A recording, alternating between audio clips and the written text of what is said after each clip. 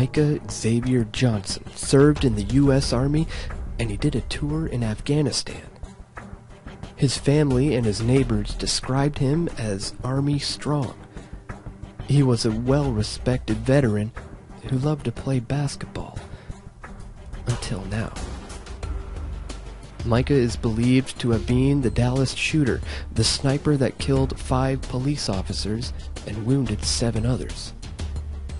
The attack took place as a Black Lives Matter protest were marching over the shooting deaths of 2 black men by police earlier in the week. Yet this manufactured civil unrest is not only playing into the agenda of gun control advocates and the technocrats who long for more police state and surveillance measures, it is playing into a larger agenda that includes the breakdown of civil society. You can't enslave the population through force. They have to be afraid and feel that all extreme measures are necessary for their own safety. Hence the violent element of the Black Lives Matter movement, where veterans like Micah Johnson are conditioned into committing violent acts. Civil unrest is what drives and justifies political action. From the Ontario Coalition Against Poverty, where police would protect the protesters who chanted for more cop killings, to the manufactured Arab Springs, or even the agent provocateurs in Montebello, Quebec, civil unrest can be used to clamp down on protesters or ignite extremist elements and provoke violence. At the upcoming Republican National Convention, the pro-Trump crowd is being allocated to the same protest zone as the Black Lives Matter protest. This is a problem waiting to happen. The RNC protests are being designed to generate chaos. They are attempting to kick the race war into overdrive. But just who are Black Lives Matter? While a majority of the sympathizers may be legitimately concerned with the amount of white cops killing black people, especially young people, the core of this group is militant, and as is in the case of Micah Johnson, connected to the U.S. military. In Canada, the biggest faction is located in Toronto. Researcher and journalist Craig Renouf has exposed connections within this group, linking the militants to some troublemakers in Occupy Toronto, Idle No More, and many others. The movement also has links to the QQQ Labor Union, the Law Union of Toronto, the Student Association of George Brown University, the University of Mississauga Campus Students Union, the University of Toronto Students Union, and many others. These are the neo-Marxists looking to further solidify statism and cultural Marxism into the daily lives of Canadians. They are violent, and they will try to smear and undermine anyone who stands in their way. These are the people who feel empowered by such publications as Adbusters, with their connections to Tides Canada and George Soros. The Black Lives Matter movement, the shooting in Dallas, isn't about addressing real social concerns. These movements, funded by Soros and other powers that be, are interested in kicking the race war into overdrive, turning Martin Luther King's dream into a nightmare, and diverting attention away from the real problems, the real issues, and the real solutions. The state is a monopoly on violence, and this is the problem that must be addressed. Racist white cops likely wouldn't find work in a free market of legal and security services, especially if the clientele are inner-city black families. The truth of this, the truth behind free markets and liberty, are masked by statist propaganda making everything an issue of race, or sexism, class, colonialism, or some other form of prejudice. But there are only two classes in society: people who earn their wealth and people who take it. The politician and the central banker are no different from the thief and the murderer. This isn't a black and white issue. It isn't about your skin color. This is about the state versus the people. It's about the legitimacy of the so-called social contract and whether or not democracy is worth saving. Well, hello again. You've all heard about the problems that occurred in Dallas. We want to discuss that very briefly, even though there are preliminary things that are coming in, various facts, and some of them are being contradicted right now as we speak, as more verification of what's going on and what happened is released to the public. But these sorts of things that you saw last night, well, this is the day after the incident, were commonplace in the 1960s and 70s. Commonplace to the extent of it was almost every week. And we in the John Birch Society had a Support Your Local Police program, which we still have today, which supports the police and also wants them to remain independent of the federal government. In other words, we don't want our local police to be nationalized. Now, that is the end result of a lot of this agitation that's going on right now. Now, we don't begin to know the backgrounds of the four individuals that, as of this moment, that were involved in these shootings. But we do know that unless the police have the correct mindset, they're not going to ask the correct questions to find out what really motivated these people. And one of the problems that we had in the beginning of our Support Your Local Police program was the vast amount of ignorance that was out there as to who and what was behind all of the street violence and that sort of thing. Let me just show you one little clue. And this is a copy of the Crusader. Now, you can't see this very well, but it is sort of a knighted, and they called him Afro-American at this point, igniting the cities. In other words, this was a publication designed to get the black community to go out and burn down the cities.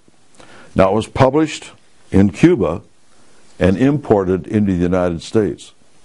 What was going on in the streets behind the Black Panthers and a lot of these other organizations, and one called RAM, the Revolutionary Movement, was all run out of the cadre from Cuba. Many of these people went to Cuba for their training and came back in these revolutionary forces and snipers and burning down the cities and that sort of thing.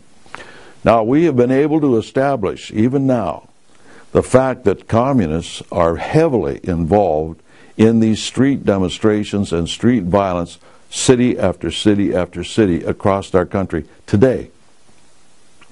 Jim Fitzgerald and myself, Jim is a former policeman in Newark, New Jersey, and myself go out and give talks about this to document the fact that these are coordinated events from the Communist Revolutionary Party and that sort of thing. And so if you don't know the right questions to ask these suspects, are you involved in any communist or subversive movements, rather than what motivated you to do this, and they said, well, we're just mad at Whitey, that's insufficient. And that's the kind of thing that they are trying to purvey amongst the viewers of the television programs, even on Fox last night, or early this morning actually, was that this was just in retaliation for something that happened in some other city. Well, why do you go out and kill cops in your city because you're mad at a policeman in another city? That doesn't make sense. There's a lot more going on here, and it's in the reaction on the part of the population. They're trying to get everybody to react, both in the black, Hispanic, and white communities. They're trying to get us to stand still for more police protection in sympathy to what happened to these policemen. What happened to them is terrible. But we don't want to nationalize our police in the process because we need more police protection. Be that as it may. There are a lot of things on the other side of the equation, too, to stir things up. You had publications like this stirring up the extremists in the white communities, trying to get them to go out and punch black people in the face and that sort of thing. So you had agitators working both sides of the fence in building up racial animosity. And we in the John Birch Society, through our Support Your Local Police Committees and another committee that we had, went into these communities and calmed things down and got them to understand that, look, because you're a white man, you're not my enemy, or because you're a black man, you're not my enemy. My enemy is the people that are trying to stir us up and burn our cities down and get us into race war. That is our enemy, and those individuals. And a lot of it is being pervaded on campuses and that sort of thing. This is a communist publication, the Monthly Review. And in here they have an interview with Malcolm X and the colonial war at home. In other words, we are involved in anti-colonialism inside the United States, even. It's a communist slogan. And they're trying to whip people up into fighting government and the police and so on and so forth. And in here, in the Malcolm X interview, they advocate that what we really need is a national police force as a step towards a United Nations police force. And this hasn't changed either. And in a presentation that Mr. Fitzgerald and myself give, we point out these various things and how it all comes together. We lay out a series of photographs to show you what's really behind these demonstrations, because you only see the local demonstration in your paper. But when you lay out a whole panorama of these demonstrations that happen across the country, we can show you the similarities and how they're all coordinated. But we've got a real problem this time that we didn't have before. And that is that some of these cities today are actually run by communists. And they proudly proclaim this in their People's World newspaper. Cities like Seattle and New York and Richmond, Virginia, and others, where the top of the police, the mayors and the city council and that sort of thing, are controlled by the communists, and then you got the street communists, and the police are caught in between. And they aren't allowed to do the things they need to do, that they know they have to do, to quell the violence before it even gets started. And we get into that in our presentation and document all of this stuff. But we, even in the 60s and 70s, had reports from the federal government which demonstrated that this violence that was in the streets, and these are from the Congress of the United States, they document that this violence and everything else was coming from communist cadres. They would even pay communists to come onto college campuses to recruit in the classroom. And here is a study that was done on that they would actually pay these communist agitators to come into classes and enlist people out of those classes to get into the streets and everything else, and pay them to do so with honoraria. So a lot of this was going on then, and we know it is going on today.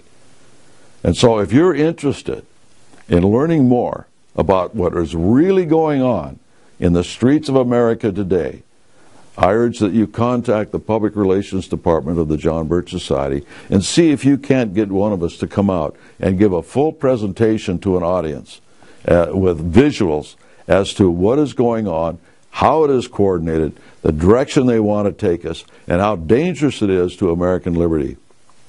In the meantime, do not fall for this agitation to where you start blaming blacks or blaming whites or blaming Hispanics. These are very small cadres of people, highly trained, to get people into the streets and whip them up. They are the enemy, not your neighbors, not your fellow employees or anything else, just because they belong to a different religion or because their color of their skin is a little different than yours. Don't ever fall for that stuff.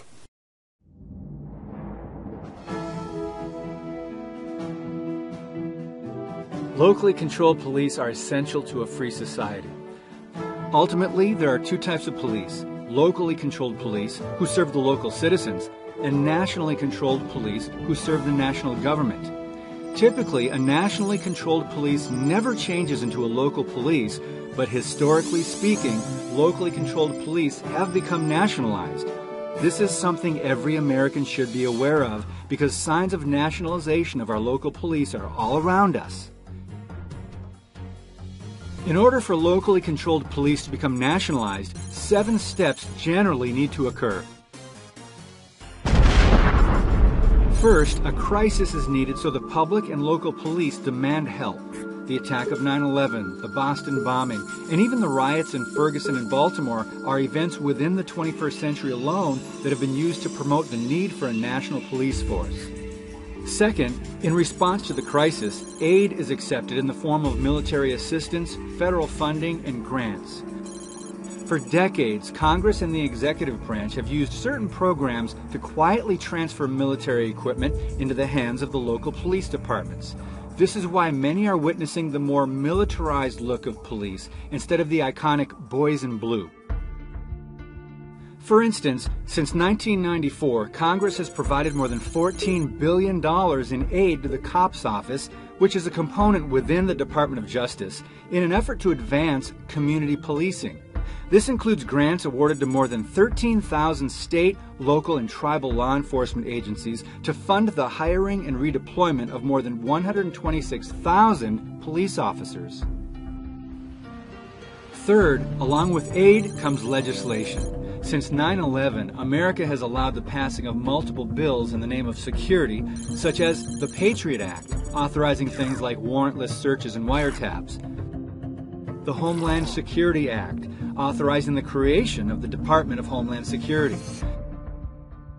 Congress has also passed many bills providing funds to the DHS for assisting local police and firefighters with things like training, additional personnel, and buying emergency equipment. In response to the 2014 Ferguson riots, the Department of Justice initiated a program called the National Initiative for Building Community Trust and Justice. It provides a 3-year, $4.75 million grant to fund pilot programs in 6 cities for federal training of local police. In December of 2014, the President's Task Force on 21st Century Policing was established, which imposes federal standards on state and local police. As you can see, the federal government is becoming more transparent in its attempts to nationalize our police. Fourth, propaganda is abundant during riots and demonstrations.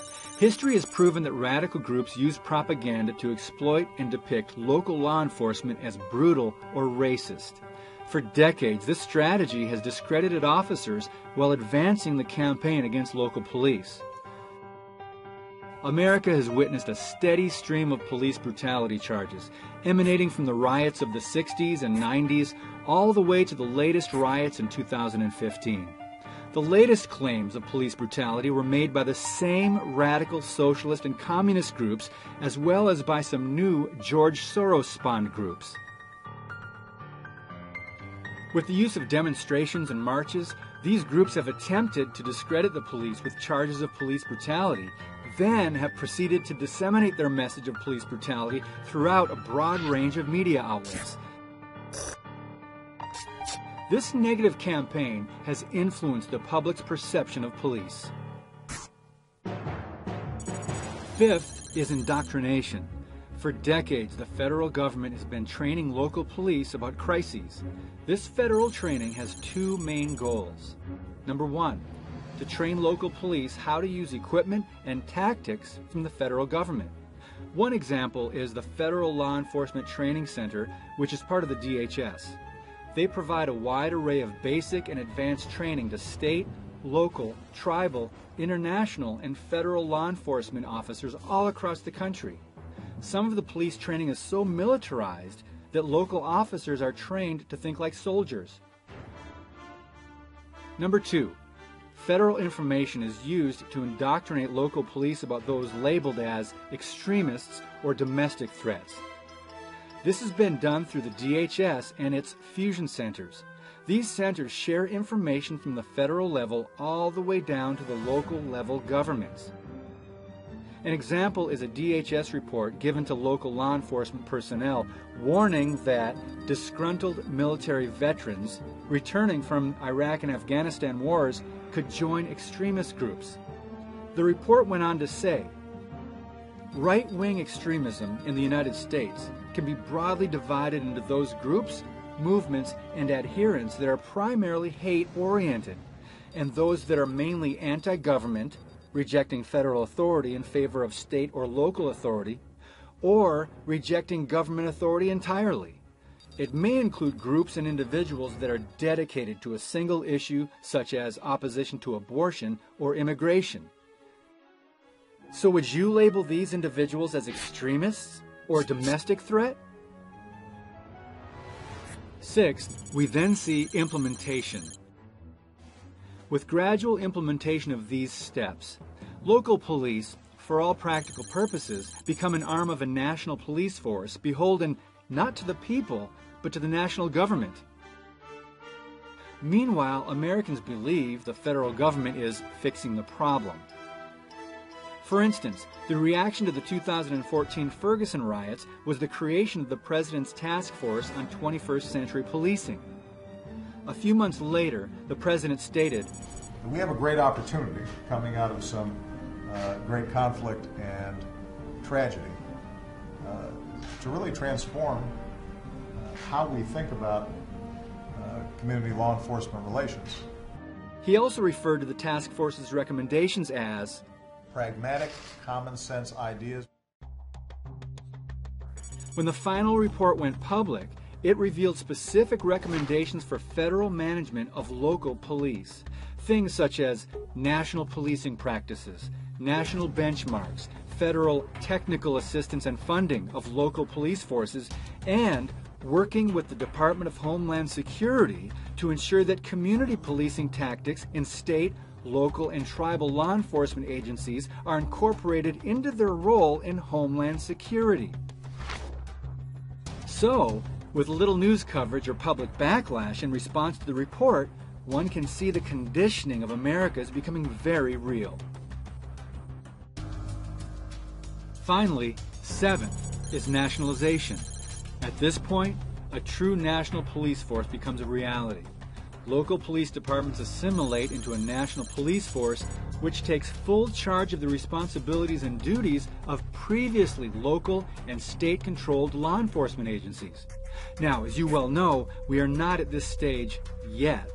However, with the initiatives being promoted by the federal government, many should be alarmed. We as citizens need to realize what the executive branch is attempting. It is an obvious move to gain federal control of local police forces. We need to remember, law enforcement should be a local, not a federal function. Regardless of what is happening, in the end, the Constitution does not authorize a president's national standards for police or the taxpayer-funded bribes being used to impose them nationwide. That means what the federal government is doing regarding policing is unconstitutional. Police departments should be responsible to the local communities that fund them and to those they are supposed to serve. If we want to maintain our freedom, we need to support our local police and keep them independent. Get involved in your local area and make sure your state and local governments work for you.